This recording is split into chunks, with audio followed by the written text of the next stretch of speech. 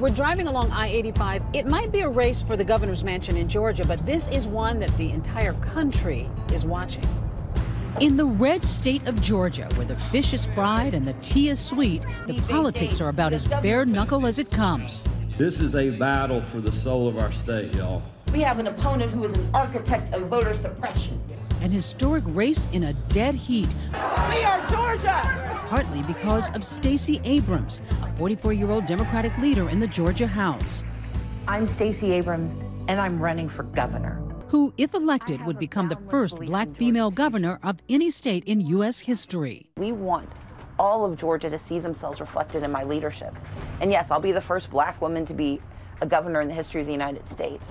But what that also means is that I'm opening the door for the next person and the person after that. President Trump captured the state by a little over 5 points. So here, it seems, the prize is much more than a government title. It just may be for the soul of the South, even as long-standing allegations of voter suppression swirl. The candidates themselves, polar opposites.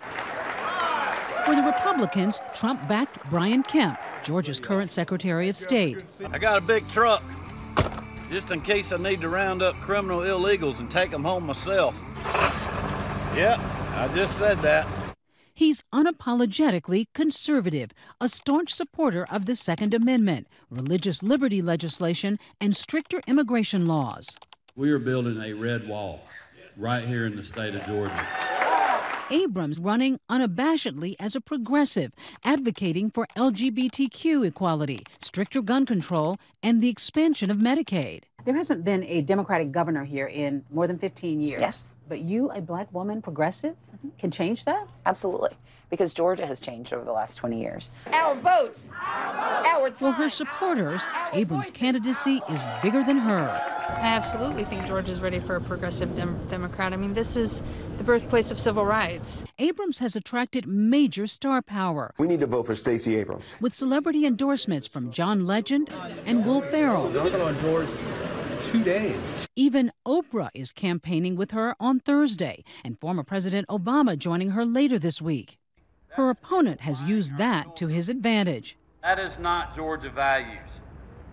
That is values of California or New York.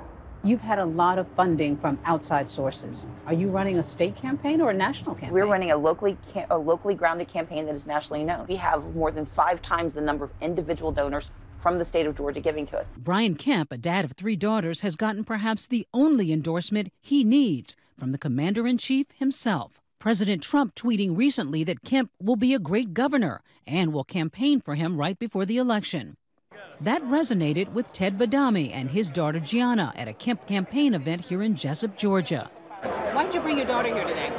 Well, we love Trump, and I've listened to some of the things that I've heard him say, and it's right along line with my conservative values. I just really like him. Hey, how are you? Good to see you too. I'm enjoying. His campaign declined our request for a formal interview, so we caught up with him at one of his events. Pretty reliably conservative state. How can it be so tight when you're facing an admitted progressive? Well, I think the race right now, it's been a lot of momentum on the Democratic side all around the country. The Republican base was just not real motivated. That changed a couple of weeks ago. At the heart of this battle for Georgia's future, what critics say is a blatant attempt by Republicans to intimidate voters of color. Emmett Bondurant, a longtime civil rights lawyer, says he's watched it happen for decades. There is a history of voter suppression, not only here, but nationwide. In fact, an AP report found 53,000 voter registration applications are on hold thanks to a so-called exact match law requiring applicants' information to exactly match other government records. So a misplaced hyphen or middle initial can stall an application and a vote. As Secretary of State, Kemp is the architect of that law, saying he's trying to prevent voter fraud. You talked about all the votes. What about voter suppression? People are saying that minority votes. That's a myth. That is a myth that the Democrats bring out every 2 years. We have a record number of people on our voting rolls. But there's this detail. The majority of those 53,000 voter applications are overwhelmingly minority voters, voters who often choose Democrats.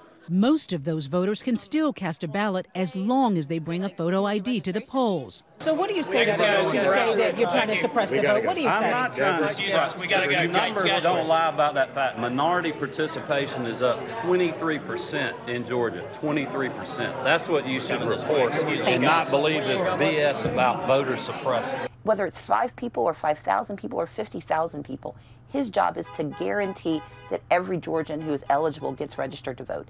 And instead, he has purged them. Exact match doesn't just apply to registrations. There's also a signatures requirement, allowing officials to toss absentee ballots and applications if a signature doesn't match the one on file. The ACLU and other groups have filed lawsuits claiming hundreds of absentee ballots and applications were tossed. A judge halted that practice last week, and Kemp appealed, calling absentee voting a privilege and a convenience. College student Lana Goitia was eager to cast her absentee ballot, especially as a Latina voter.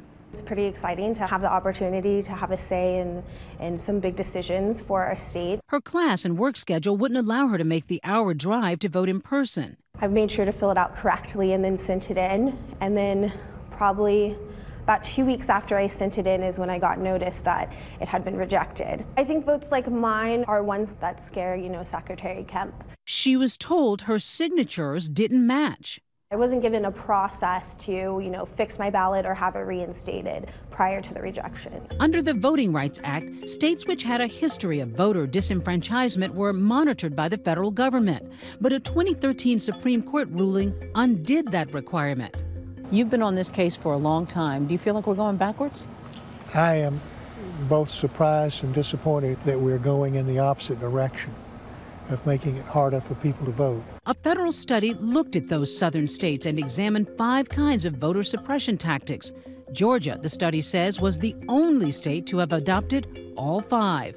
Mr. Kemp has created an atmosphere of fear around the right to vote in the state of Georgia. Abrams calling on her opponent to step down, but Kemp is standing firm. I took an oath of office to serve as Secretary of State, and that's exactly what I'm going to continue to do. I'm doing the exact same thing that Democrat Kathy Cox was doing when she was running for governor.